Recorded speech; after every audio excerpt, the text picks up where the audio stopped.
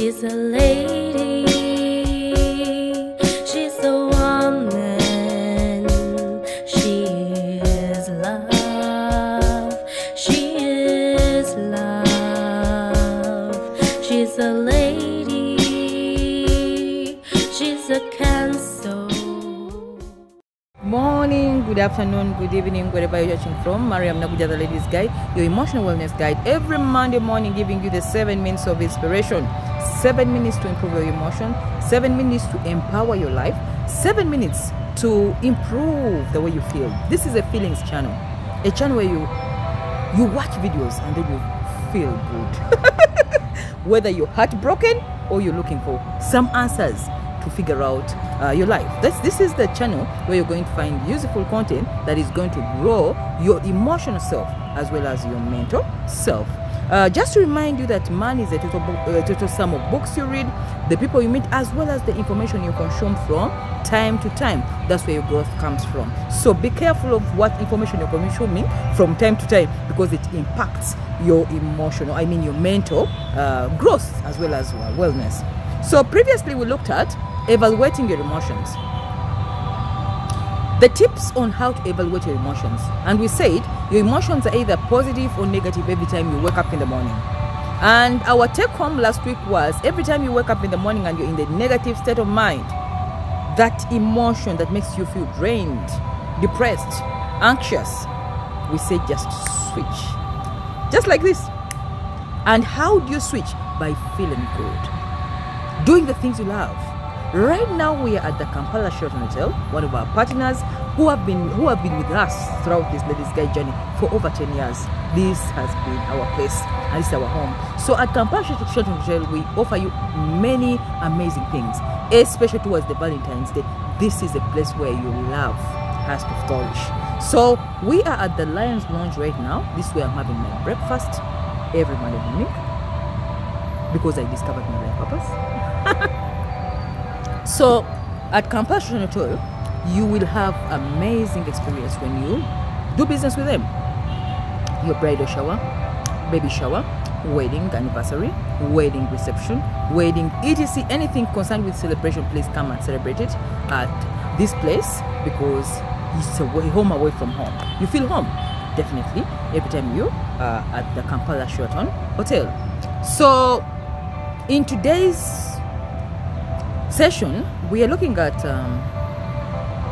keep your mind clear, keeping the mind very clear. You see, it's very hard to operate effectively and efficiently when you are cluttered. This, that, school fees, what, etc. Everything is on your head and it's not on paper, it's in the head. Many people are stressed out in life. Many of you are too stressed most of the time. You're not happy. You don't enjoy leisure. You don't relax because you lack clarity of the mind. Why is your mind not clear? Because it is cluttered. With clutter we mean, just think of a room with clothes, shoes, here and there, when it's not organized.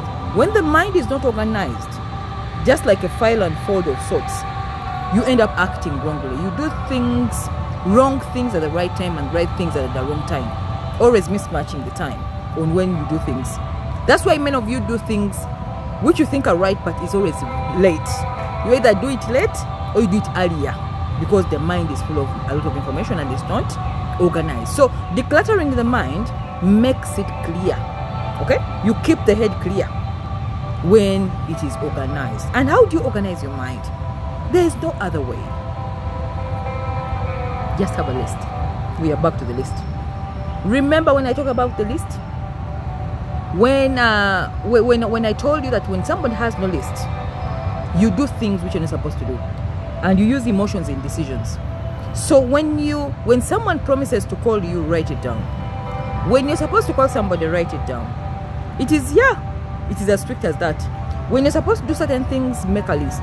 When you move into the day, have a small list where you jot down things you're not supposed to do. Meaning that the brain is free now to get new information. Every time you don't write down and you don't have that list, you will act on things impulsively. Things which are not important will take precedence. and you think you're doing the right thing because you're acting on them, yet actually there is no productivity in this.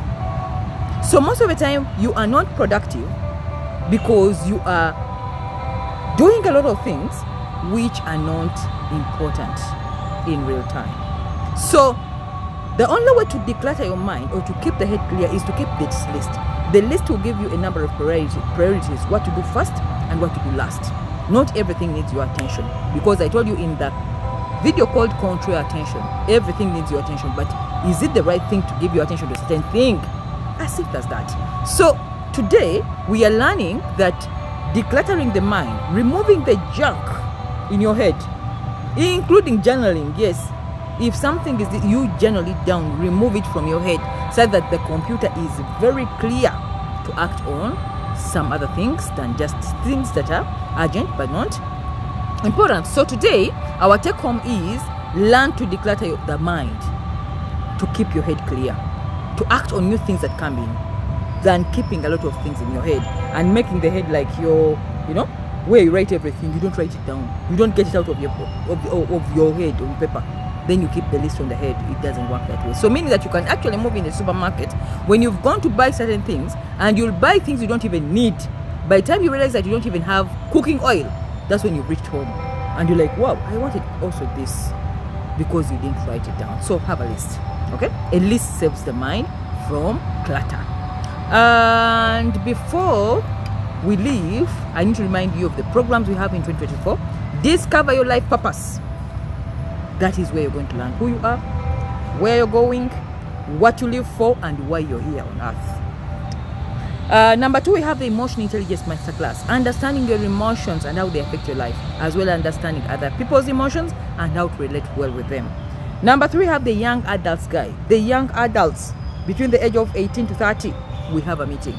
Okay, decisions in life you make impact your older days. Okay, decisions you make in your love life, your relationship life, impact your your older days. So Young Adults Guide is confidence building, self-esteem, relationship and sex guide, how to take life decisions. Yes, because you're in the crossroads of your life, where to go, what to do, which careers to take.